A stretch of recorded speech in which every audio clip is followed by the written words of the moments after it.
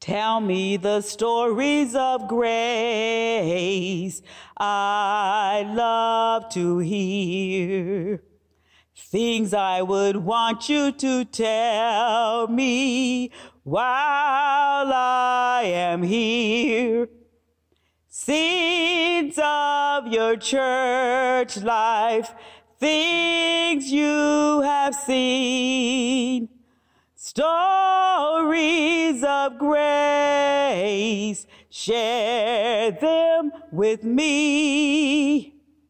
Oh, let me hear how these walls had shouts of praise. Tell me also of the tears that here have been laid. How has God challenged? How were you restored? Tell me the divine powers coming through these doors. Tell me in accents of wonder how you were formed. Tell how you walked with Jesus, strong and as one. How did the Master ready you to serve? Tell me, Grace Congregational, why you are church. Hello, everybody. It's Wednesday Midweek Connection. Wednesday, August 19th, 2020. Tell me the stories of grace. Oh, and today I am here with our very first guest, Fred Bates. Somebody had to be first, and Fred agreed to be first. So thank you, Fred. Thank you so much. Thank you so much. This is our time during the midweek time that we're just reconnecting with who grace is. It really is my selfish way, a part of my orientation, to give opportunities for people of grace to tell me who you are. And then I get a chance to meet people. So I can put more names with faces, and because we're 6 feet apart and we're in the sanctuary, we can take off our covering and I can see your face. Oh! Well, I don't know if that's good or not, but yeah. It's good for me. Well, good. Oh, thank you. Thank you. Thank you so much for being here with me today. So, what story comes to mind when you think of Grace Congregational Church? You probably have lots of stories, lots of things come to mind, but can you share one that you think that is very special to you at this time to tell us about how God has been working here in this body of Christ called Grace Congregational United Church of Christ? Thank you, Fred. Fred Bates. Well, I think I go back to when we first came to Grace Church, 44 years ago, that we've been in the church. When we came to Rutland, I did for a job, and but we, we had a caller come to our house, actually our apartment, from Grace Church, to welcome us and that. Welcome you to the neighborhood? Well, to the church, actually. Oh, wow. Because we were in an apartment at that time. Well, we've always been in an apartment. Well, no, because we did have a house for 37 years. But yes, this person came to our house and invited us to come to the church. And we knew of the church because of David Dean was our minister at that time. And he came from Massachusetts, the same town where my parents live. So they were very aware of them. But we thought that was such a great thing. My wife was pregnant at the time with our second child, our daughter. And, you know, it was just such a good thing. And then when we came to the church, I mean, everybody was so welcoming to us. And, you know, it was just like a real homey feeling. And we actually still feel that after all these years that we have been in the church. You know, our daughter was married here, so, you know, we renewed our vows here, my wife and I did.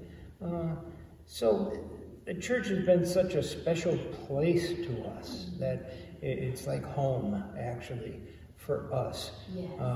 And even now, after all these years, we have 2 children that live in Vermont, but they're away a little bit of ways, so they, you know, we've met such nice people here, made such good friends, and relations with different people.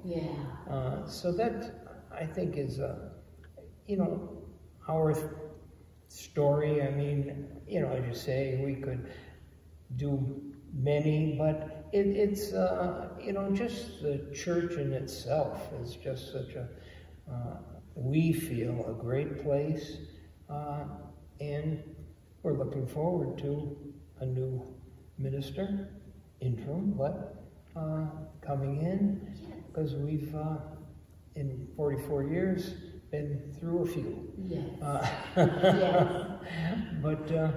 But yeah, and you know, I think I do, you know, I've been involved in the church ever since we came, and I still am. Not as much, but I can't climb to the steeple much anymore, but you know, but it's all right. That's so what did you used to do in the steeple? Well, I've been on the property committee. Okay, I was a chair along with one of our close friends, Jeff Freeman. For 15 years, he and I chaired the property committee. But we go in the steeple, you go up there, you can walk across the ceiling up here. There's a thing up there, or you can go all the way up to the steeple, where the star is. We've had to take the star down at times to replace bulbs, but that's, I leave that for the younger people. But yeah, it's, you know, it's an old church, but, you know, and we've, over the years, had to put it back together in certain ways, and that, but it's been a good for me. When I retired, it really stepped up and, you know, gave me a real something to do. So I really enjoy that, doing that. It sounds like Grace has been excellent at connecting people and engaging them. So you and your wife have been engaged here at Grace for years. 44 Not years. just connected, but engaged, involved in the life of the church, the ministries of the church. Yes, we have, and it's been good, and our kids were brought up in the church, both of them. I'd like to say that, yes, they're still involved in churches, but that happens. That does happen, but they were raised up in the church, so it's always in their hearts. That's right, exactly. You know, our daughter was married right here in this sanctuary, so it's such a special place for us. Yes. It really is. Yes. And as my wife says, it's like home. You know, and now the kids are moved away, that we you know, consider that as our home. How wonderful. So as the church prepares to call their next settled pastor, that the process that we're in, what number settled pastor will this be for you? Well, Let's see, so... David Dean was the first one, but then we've had assistant ministers too. Yes. Peter Olson comes to mind. He and his wife were here. Mark and Amy Pitton. They're up in Montpelier now, as they each have a church up there. Bob Curry was one that came for a while. Then, of course, the last 15 years, the Weatherhogs were here. So we've gone through a few.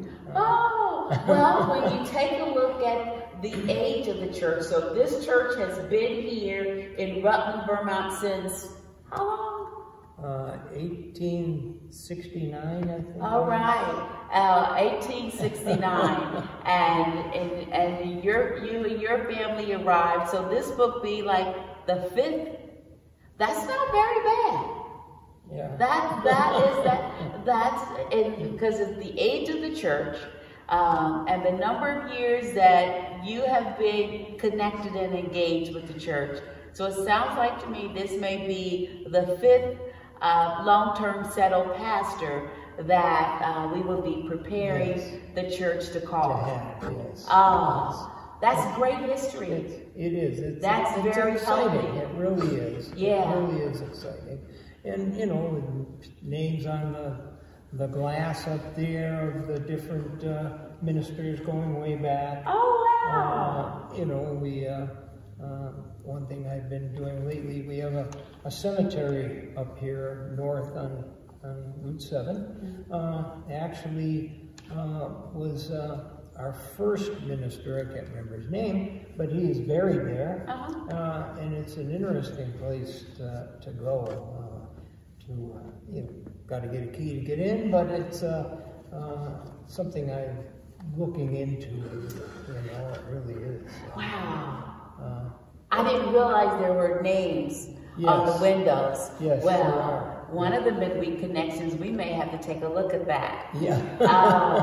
Yeah. No, it's they're up there, and, but it's been a wonderful journey for my wife and I, and that to be here and make such great friends, and that it's a good feeling. That's wonderful. Yes. Thank you so much for being the first guest on the Midweek Connection and telling the stories of grace. And you know, so now we wish you all a wonderful rest of your week. And to know that this church connects and engages so that everyone feels a part of the family and come together to work together. Blessings on your week. God bless you, God keep you, and we'll see you on Sunday. Either we'll see you in person, or else you can watch us on PEC TV or the church's website. But that's how we stay connected and engaged. God bless. Bye-bye.